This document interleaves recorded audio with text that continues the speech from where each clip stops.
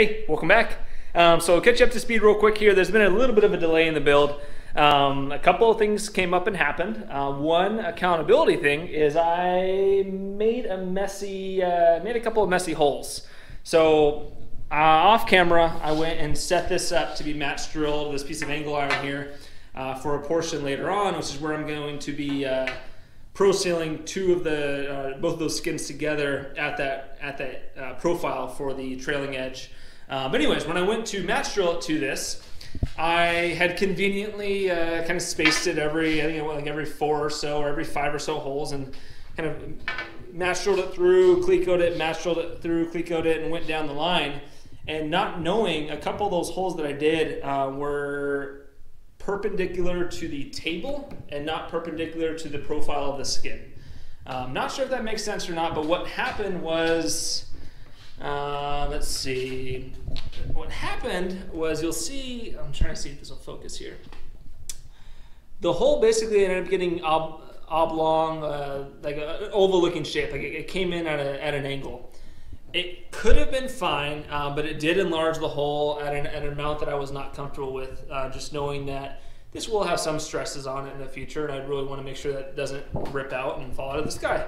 So anyways, I put this on hold for quite a while I was trying to figure out what to do, and thankfully Van's builder support line was able to talk me off the ledge there and just said go up a size in rivets. So I went back through, I found the culprits, so you can see it's probably easier to get access to. Found the culprits and circled them, identified them, and match drilled them to one size larger of a rivet. So these are each going to be 1/8 inch rivets.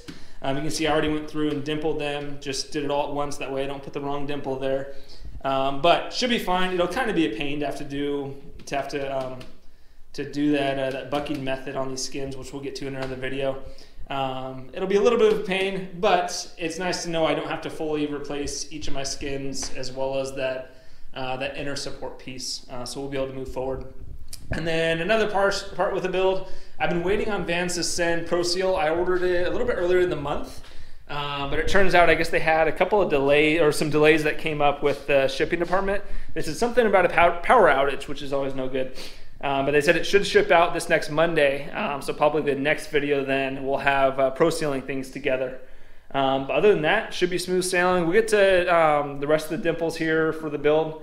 Yeah, follow along, and we'll make a quick little time lapse of the whole process here of finishing dimpling these skins, and we'll go ahead and get this all prepped here.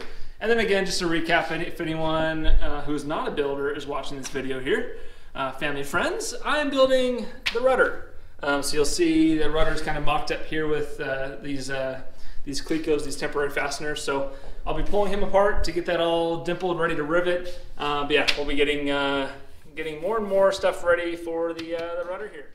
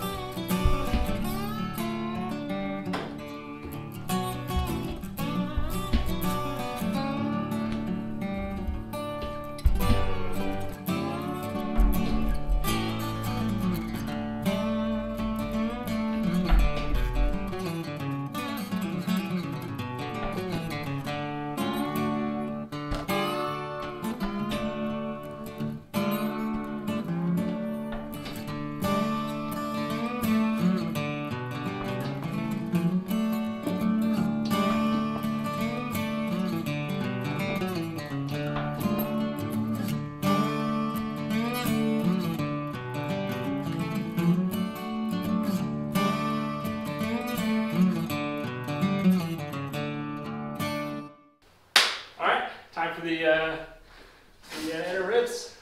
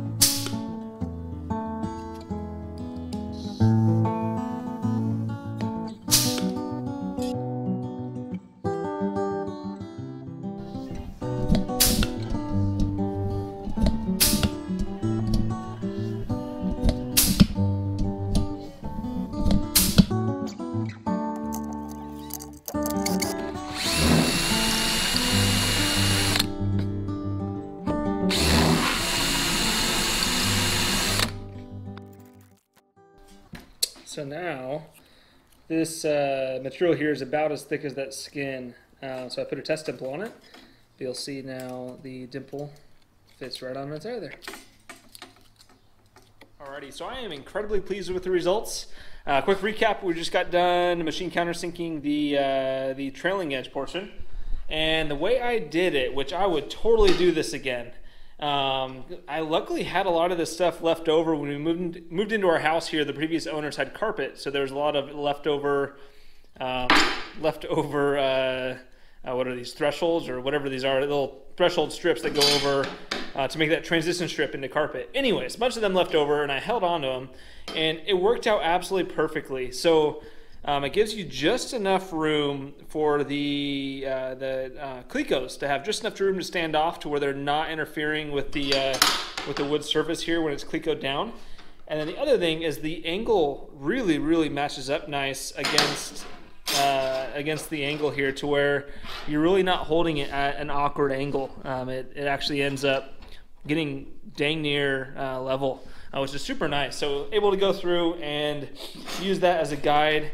So yeah, summed up, this was incredibly useful to have. It worked really well to guide the countersink bit through these holes into this thicker material to keep it firm and straight there. And then I also went ahead and after I finished all of it, I had my oopsie ones, the ones where I had to drill it up to a 1/8 inch rivet. So those two, and then these two here. Had to do those, so I moved one hole up to a 1/8 inch hole size, and then went ahead and did the same thing with a larger countersink bit for the 1/8 inch bit. Marked it just in case if I use this again in the future. I don't know how often we'll be doing these trailing edges. I assume quite a bit. But anyways, marked it so that way I don't screw something up in the future. But yeah, if I was to do this again, I would give that 5 out of 5 stars. I would do that again. All right, so we're back at things again. So you'll notice that I went ahead and primed everything. I know I probably said earlier on in the beginning that I would not be priming things, but I figured I had some time, so I knocked out some priming. So just use some self-etching primer I used previously on some of these parts, the Rust-Oleum version. This is very similar. The only difference that I found is the actual, if I can get through the child-proof thing, the actual tip itself is nicer on these Duplicolor ones. You can get these at Napa, but the reason why it's nicer is it has this little red tip there, which allows you to change the spray pattern for spraying up and down or left and right, just depending on where you want to go. So it fans out a different direction. Super tangent here, but I did go ahead and prime just because I know that I'm not going to be able to get to the inside of this surface after I seal everything up, since it will be the rudder, and I assume I'm not going to be able to get inside. I could be wrong though, but just given how small, thin profile it is, I figured I had the time, spend $10 on a can of primer, and just hit everything and forget about it. So I'm going to clean up real quick, and we'll get ready for riveting. So yeah, we'll actually be able to put some rivets and pieces and start making airplane parts. So let's get to it.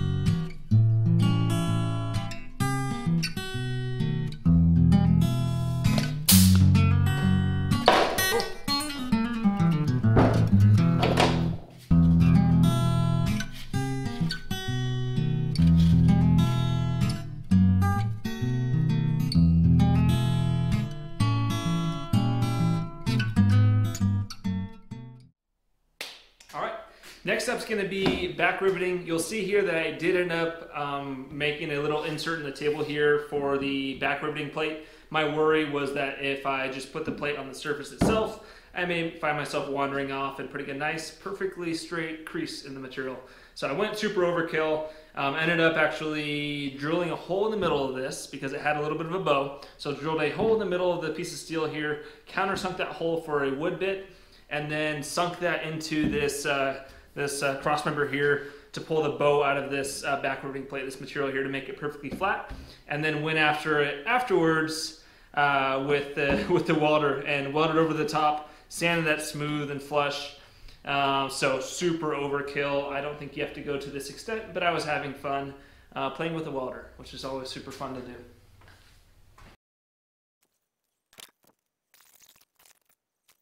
So I've not used, I may have actually used, yeah, I've used this before. There's little scratches on it.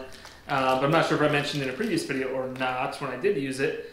But what a back riveter attachment does on the rivet gun here is it has this little spring-loaded doodad who kind of stands around that and keeps it in place as this dances around and makes that smushed around.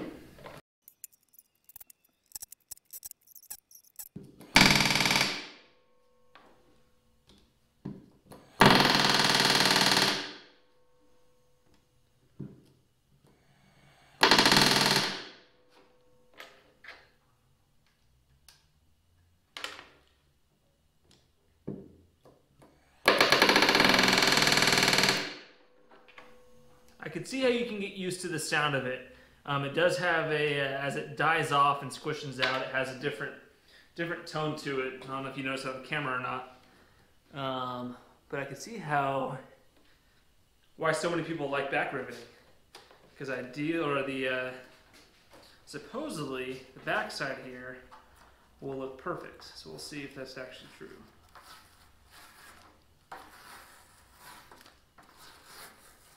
Oh, heck yeah.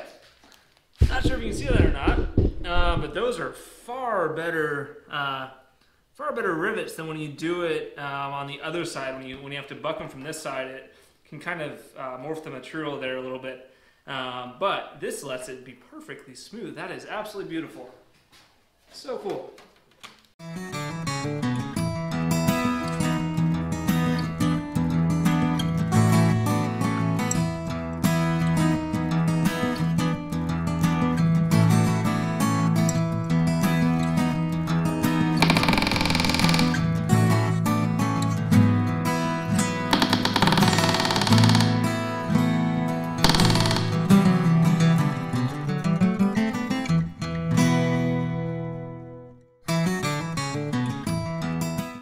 Moment of truth. Is this tape any better? Let me get this music paused. That's good. Oh, night and day difference. Okay, if you're gonna get blue painter's tape, this stuff is much better than Harbor Freight. Again, this is 3M Sharp Lines number 2093. I just had one little tag in and a dimple, but man, the other stuff, I know it didn't do it when I went to pull off the tape, but it kept doing that splinter thing where you keep having to go back and start a new peel. There's one. Yeah, this is much better than that other painter's tape from Harbor Freight.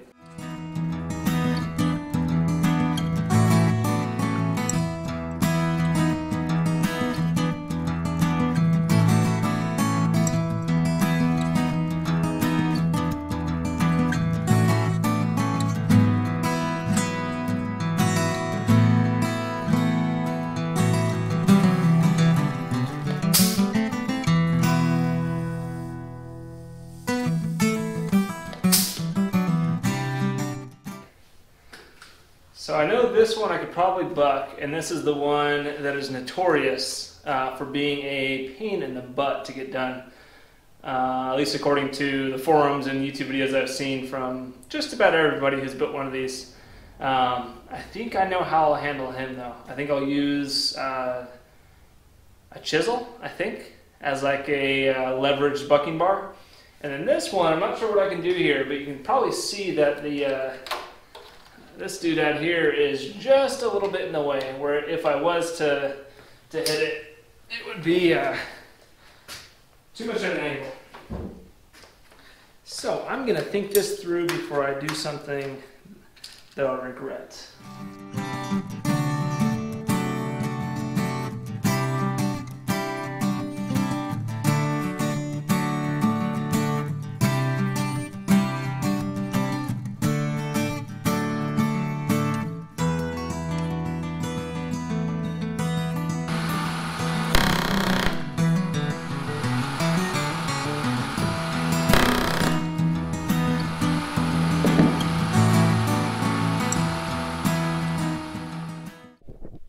Alrighty, so we're back. It is another day.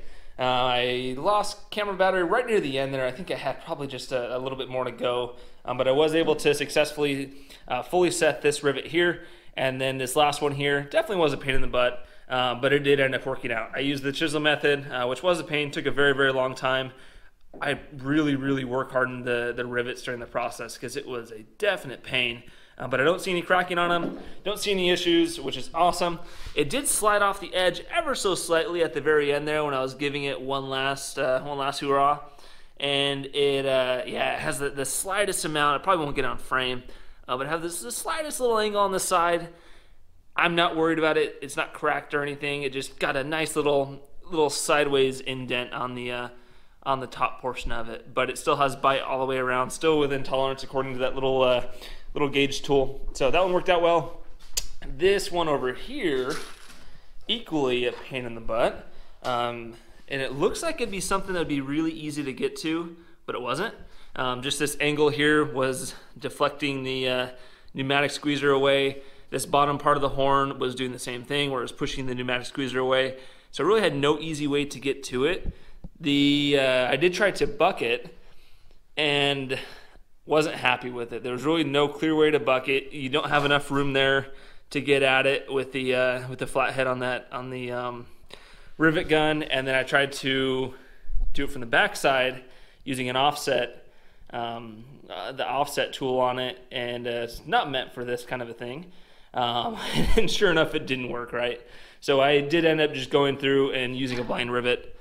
Which I think is what I saw a few people do on the forums, is put a blind rivet there. It's not a structural or major critical rivet there, so it'll be one little blind rivet there. I know I'll end up using one on the other side when I put these two together, so it'll be matching. I'll have one blind rivet on each side, and then if it really bothers me, I can throw a little JB Weld in it or something and make it look like a standard rivet before we go to paint it. You will never know except for you viewers.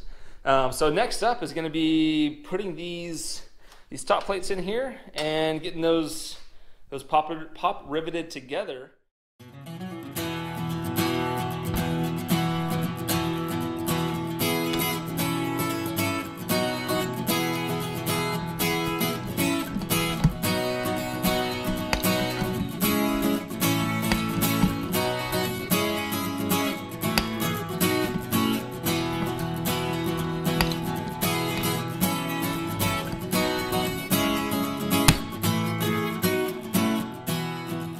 Alrighty, that is a wrap. All these are pop riveted together, ready to move on to the next step.